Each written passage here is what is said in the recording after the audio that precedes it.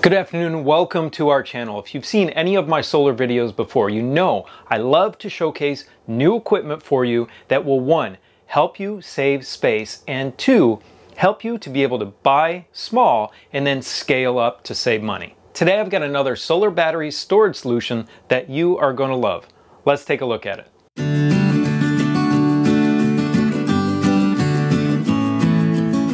This is the BigBattery Ethos. It is sleek, beautiful, very powerful, and expandable. Each one of these batteries is a 5.12 kilowatt hour 48 volt battery. This up here is the control unit. It is basically the BMS for the entire system. Here's the cool thing.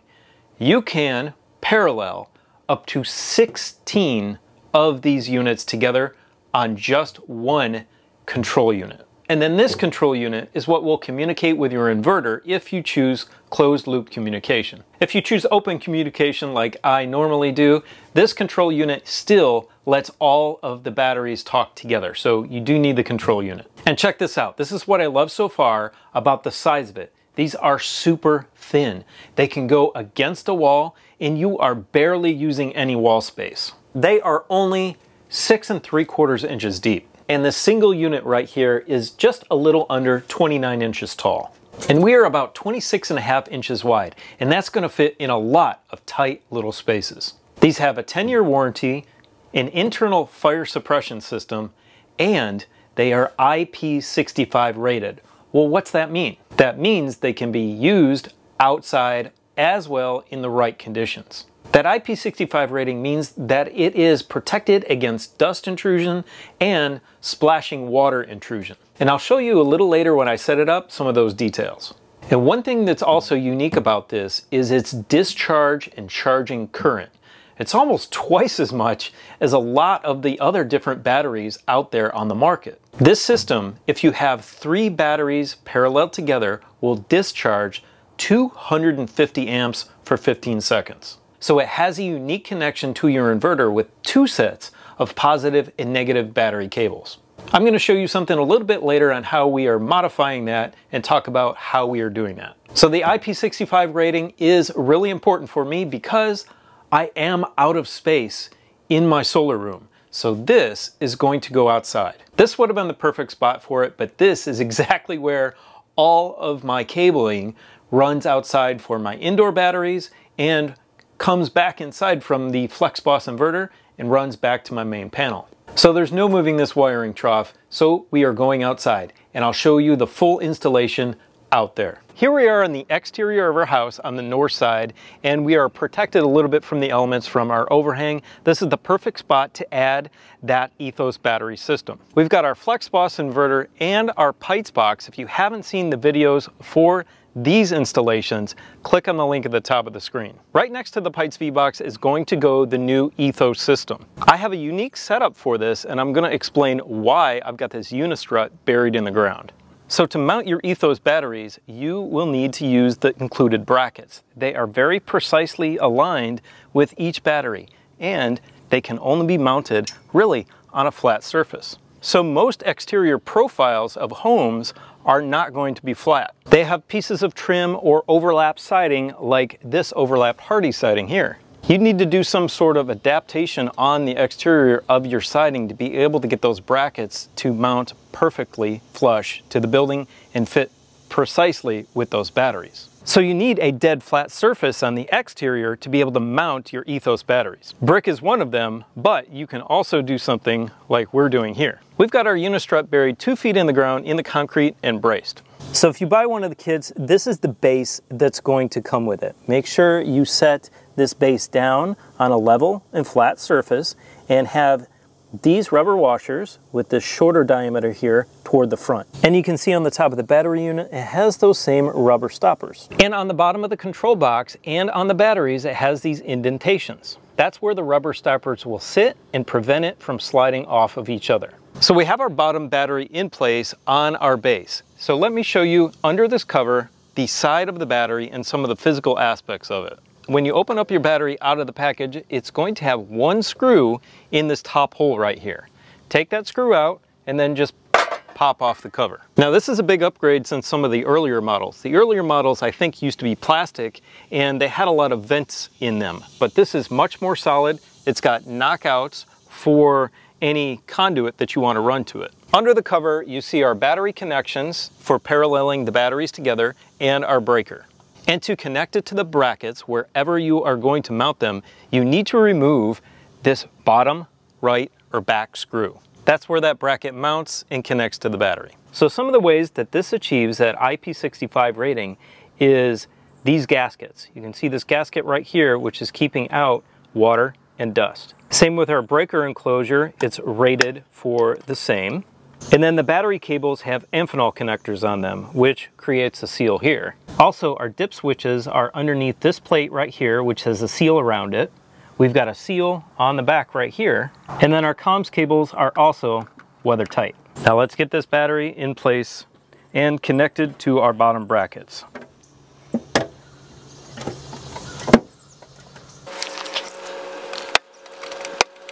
If you are interested in getting one of these systems, we do have a link for it in the description below the video. And along with that, we have a coupon code for $50 off if you use our link. Okay, we've got our 3 batteries in place, stacked upon each other, and they are all connected via the brackets to our unistrut, which is buried in the ground in concrete. That should hold things secure. We've also got our control box on top. I love the fact that these are so skinny and they will fit indoors in so many different situations. The multiple ways that you can configure this is awesome, and it will give you many different opportunities to place it in very small spaces. These covers are nice, but one thing I wish BigBattery would do is think about how this screw comes out of this hole right here, because it is very, very difficult to get out if you do not have a magnetic screwdriver, which I highly recommend for this job. Additionally, that's a real challenge when you're getting it out of the box initially. In addition to that, some leniency on the design of the bracket for the wall situations would be good. Some slots that move up and down, a bigger bracket that's got some play in it so that you can move it around and get it lined up, because if you don't get this perfectly precise, then it is a real challenge to get it anchored. That little bit of flexibility will give the consumer like me a little bit easier time putting things together, and that is much appreciated. Okay, let's start the wiring. Each battery comes with a positive and negative battery cable. Each of these has amphenol connectors on either side. And then it also comes with a communications jumper, which goes on the other side of the batteries. This is really just plug and play. It's super simple. Take off the protective caps in the bottom of the battery control box and the top battery. We're going to bring our connector up through the handle and just pop it on. And you'll tell when they connect properly because it just pops on and there's a little button here that will pop out, just like that. Do it for each one. So to properly parallel the batteries for this system, you can see I've got 2 extra connectors here at the top on the control box, and I actually also have 2 extras at the bottom. The control box comes with these additional long battery cables with amphenol connectors on each side, and they go from the top positive to the bottom positive, top negative to the bottom negative. Just snake them through all of the handles the best that you can and connect them at the bottom. Make sure you run the long battery cables from the top to the bottom on the outside of everything, on the outside of the other connectors, because if you don't, if you run them down the center, you won't be able to get the door open for the breaker.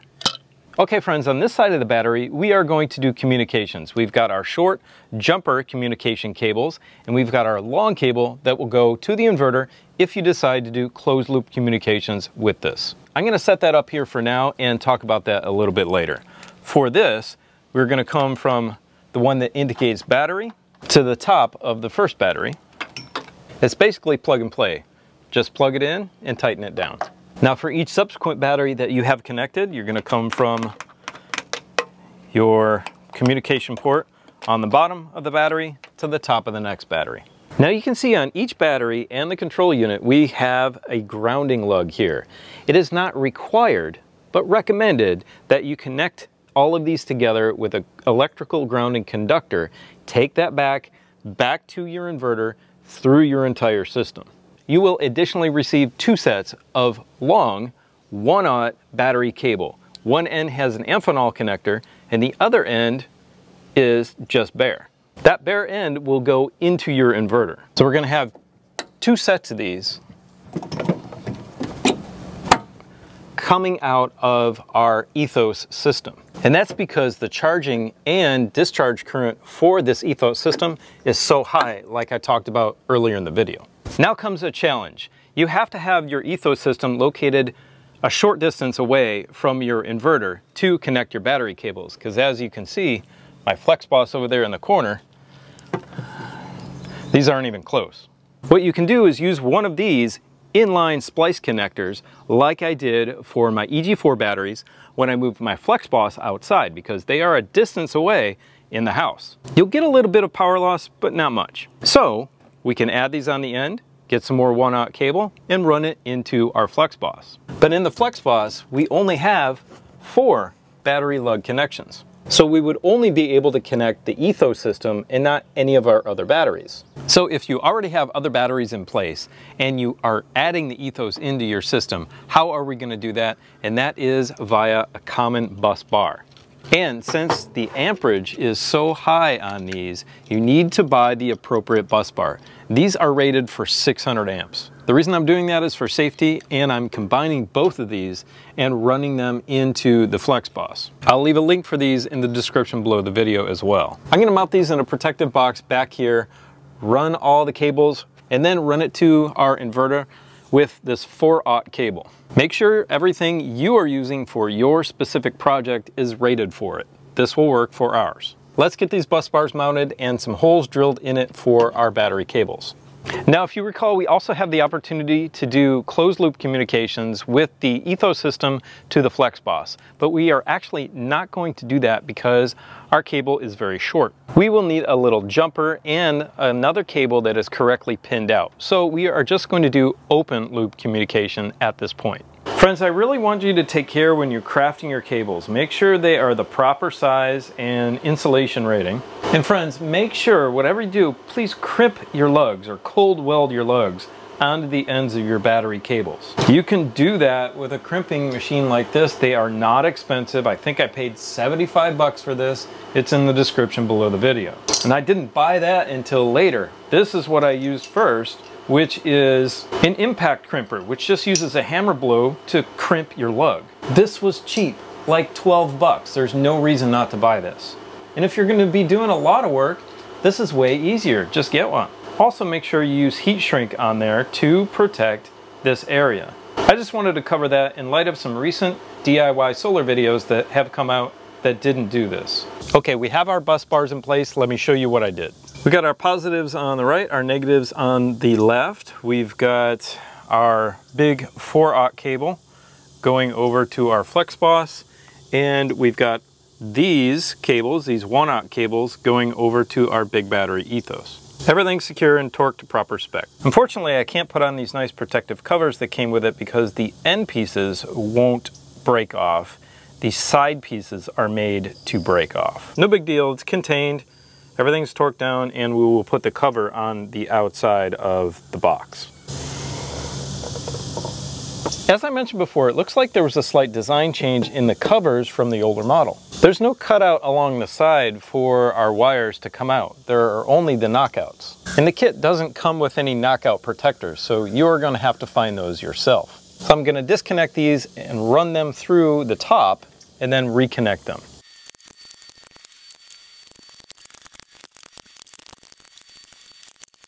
We got it, but I don't think it's the best, easiest design for these covers. No big deal. Okay, let's power everything up. Breakers first, then we'll turn on the BMS. We also need to configure the dip switches on each battery, and those all need to be set different. You can find that on page 16 in the manual. They are contained under these little covers on the side of each battery. Be careful, these screws are quite small. Your battery directly under your control box should be set to ID1. And just to keep things nice and clean, set the next one to 2, the next one to 3, and so on through the chain. ID1 for the first battery is down, down, down, up. So click that 4th one up. Seal everything back up, move on to the next battery. Power on your BMSs, And let's go to the front screen. This main screen is a little challenging to see outside. I will see if there are any brightness settings once I get into it. But this screen indicates the state of charge and all of the other things you need to know. Voltage, date, and all of that. We're gonna hit the back button. We're gonna see what our protocol is and our BMS version or firmware version is. And that's how you can find that. We're gonna hit enter. We're gonna hold down back for 5 seconds. And then we can see that it will give us our protocol setting, our RS-485 setting and our CAN protocol setting. We're gonna go to our RS-485. We're gonna scroll down to Lux, which is for the EG4. We're gonna hit enter. Then we're gonna scroll down and also set the CAN setting to Lux. And this one already is. And that way, whatever communication protocol we use, whether it's CAN or RS-485, it will communicate with our EG4 FlexBus. Okay, our Ethos system is up and running. I just wanna check how we're looking here at our FlexBus. And coming in, we've got 52.7 volts. Our battery breaker is still off. We're gonna kick that on and power up our FlexBus. Now I do want to remind everybody that in shipping and in the warehouse, lithium iron phosphate batteries are sitting at about a 50% state of charge. Ours say about 53. You do not want to connect all of your batteries together at the same time if they are out of balance. So my Pites batteries and the EG4 batteries in the inside of the house are at 100% state of charge. So we want to keep those off and charge our Ethos up to 100% before we add all the batteries together in the system. As soon as we turn back on our PV disconnect on the FlexBus, we're gonna start charging our BigBattery Ethos. And that's it. We can put these covers back on and make everything look as beautiful as it did when it came out of the package. Well friends, that's it. That's how to set up this really easy, modular, very cool system by BigBattery. You can buy just one battery and the control box to start, which is really nice. And then as you save up, buy as many as you need. Again, the form factor is fantastic, and I really love companies that are thinking about that. If you have any questions for me, please leave them in the comments section below. Now go check out this video right here, which is the installation video for our FlexBus. Have a beautiful, blessed day. See you next time.